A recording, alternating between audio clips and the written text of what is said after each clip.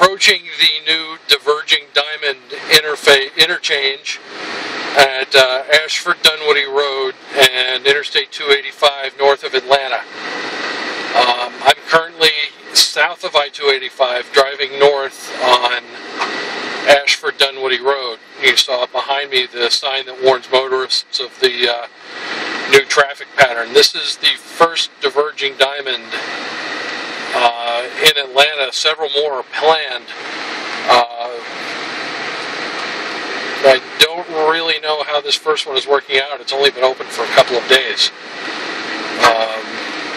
Up ahead on my left is one of the office parks and apartment buildings that's around here, and dead ahead you can see the signs for Interstate 285.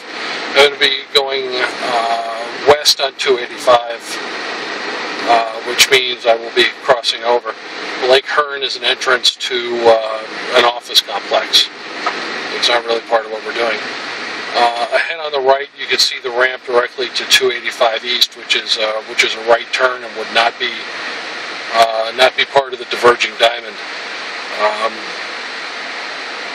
Were I a typical Atlanta driver, I would just simply pull into the intersection and not really care who I blocked, but fortunately I'm not. This is going to be the first time I've ever crossed deliberately onto the left side of a bridge, so it's going to be pretty interesting. You can see up ahead, just on the bridge itself, the southbound traffic on Ashford Dunwoody Rd crossing over the bridge and stopping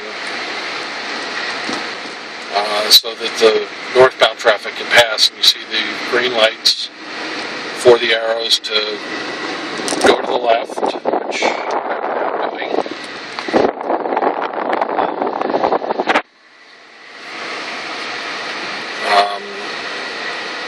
To get directly onto I-285, you can see the arrows to merge back to the left, get onto 285 West, and there we go. Now we're on the on-ramp, and you can see the ramp meter signals. Ordinarily, before the Diverging Diamond was put in, that drive probably would have taken about 5 minutes to get from where I was just to the interface, and as it was just under 3.